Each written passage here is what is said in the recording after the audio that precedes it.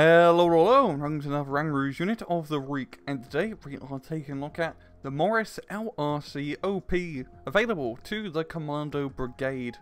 It's going to be rather short, as there isn't much to say. The British converted some landing craft carriers, usually their Mark II and Mark III models, that could carry tanks, and fitted them to carry an absolute crap ton of rockets.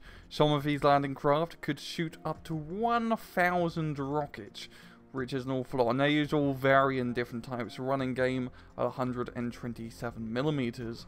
The whole idea is you shoot a barrage at a beachhead before you're about to land, the enemy get completely stunned up and shock and awe because you got shot by 1,000 rockets. That wouldn't exactly do your morning, and then the beach landing lands and cleans up the job. They use some of these during the Sicily landings, but the vast majority, of course, were used during Normandy. In-game, the Morris LRC OP is available in one card in one singular unit during B phase for 200 points. And the Morris itself is pretty uninteresting. It's just a small armoured car with a rather lackluster machine gun. So let's take a look at the rockets it fires. So the off-map it calls in is of course an LCTR, that last standing for rocket. It has 127mm rockets, shoots at 35 rounds a minute, so that is a lie, I'll get back to that. 30 HE, 960 ammunition, and 20 AOE damage. I'm not entirely sure that the HE value is correct, but you could correct me on that if you're wrong. I don't think a 127mm rocket would do that much boom. It seems more on the 25 range. But the main thing is that the rate of fire is a complete and utter lie, because if this thing only shot at 35 rockets a minute, it would take 27 to 28 minutes to finish a full barrage, where in actuality it shoots more 160 rockets per minute.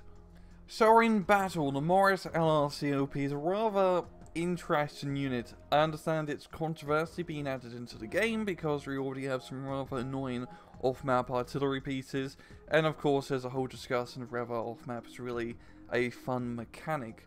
But in terms of the Morris LRC OP, the question is it OP?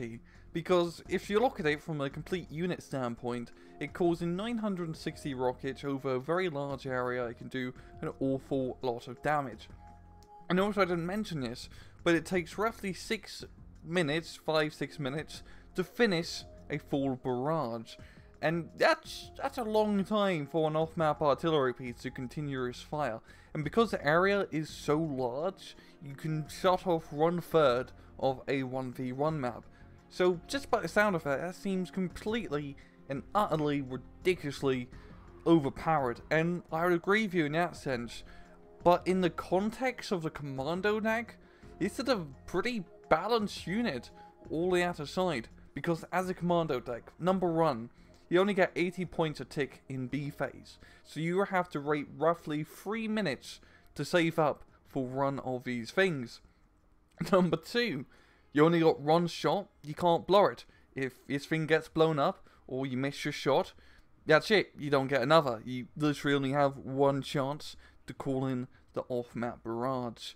And number three is, well, Commando B phase is completely and utterly terrible. You don't even get a single AT gun till you get to phase C.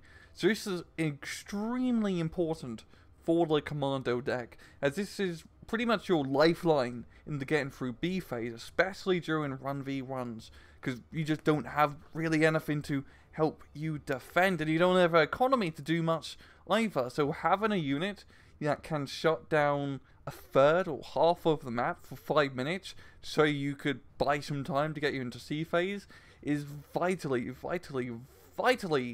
important for the Commando deck in general. It's an interesting unit because by itself, and just looking at it and being on the receiving end of it, is annoying as hell. I mean, it is a very powerful rocket artillery piece, as you can see in the clip right now. But in the complete context of the Commando deck, and realizing that this is pretty much their only trump card to get them through B phase, it's not that bad. It's definitely a highly recommendable unit, just because it buys you time to get to C. And Yeah, it's interesting. I'm still a little bit muddled around the thought of the Morris because off-map artillery can be rather annoying, especially the naval and 380mm train guns. But this is an interesting unit. It's definitely a rather big game changer. And I'm going to stop rambling and leave it at, yeah, this has been another Rank Rouge Unit of the Week. I hope you guys enjoyed the video. And as usual, please just take it easy.